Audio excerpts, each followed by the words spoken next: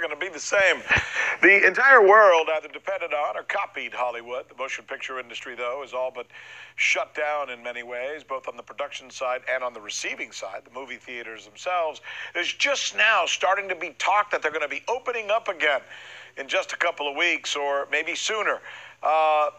This suggests that something is amiss in Hollywood, where they're starting to realize exactly what's going on and what the damage is going to be, if any, right? Joining us now to talk about this, actor, director, writer, cinematographer, Sean Stone. So I guess the big question is, what is up, Sean, right now with Hollywood? Can it come back? Can it survive COVID-19?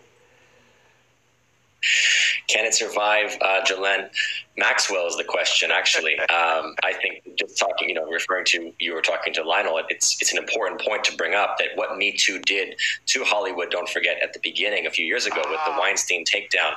I still think that there's a lot more that's going to come out here with this Ghislaine trial, because remember who all has been on Jeffrey Epstein Island. I mean, it's more, in terms of the private jets, it's been more than Chris Tucker and Kevin Spacey and the Clintons. And I think you're going to see other Hollywood icons involved and closer than we imagine. So you're on the record here saying you think other shoes will soon drop if Ghislaine Maxwell spills the beans, and they will be either directors or actors in Hollywood, males, of course.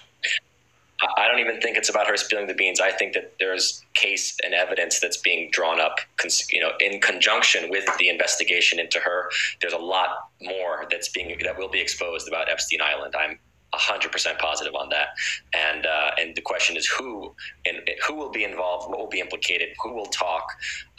Look, I mean, we just haven't seen the end of it. Me Too was the beginning of this. We haven't seen the end of it, and so COVID is a wonderful opportunity for everything to shut down and to restructure. But I think there's a lot of concern in Hollywood across the board, from the exposure on the Epstein thing, pedophilia questions, to what happens now with movie theaters and these bloated budgets that were being done before, obviously, with the studio system as it's been. You've seen a lot of cutbacks in the studio system with the whole economy now in shutdown. So it's not so much about the COVID; it's the whole economic structure, as we know. America is on how do you say? Everyone is in receivership at this point. Everyone's waiting for a government handout, including big corporations. So, right, it creates a lot of questions. By the way, I'm just going to press you on this one at a time, because I know that you live in Hollywood. You talk to people all the time there. Can you source the story about the fact that Ghislaine Maxwell will likely take others down? And you don't have to give me names, but people have... There's enough conversation you're hearing about this? Is that what you're saying? It's not that. What's happening is there's investigations ongoing in conjunction with the Ghislaine story into Jeffrey Epstein's island, and who all was there, who all is part of, again, those lists of who's been on the jet, what they know.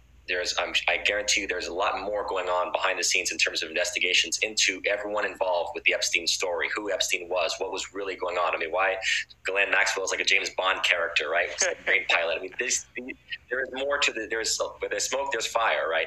There's a lot here, and it hasn't been explored. We know that. And a lot of this investigation is ongoing, so I can't say what this will entail, but I know questioning is going on behind the scenes. That's fantastic. Well, thank you. I think that's fascinating. Sean Stone, appreciate your time. Thanks for being with us.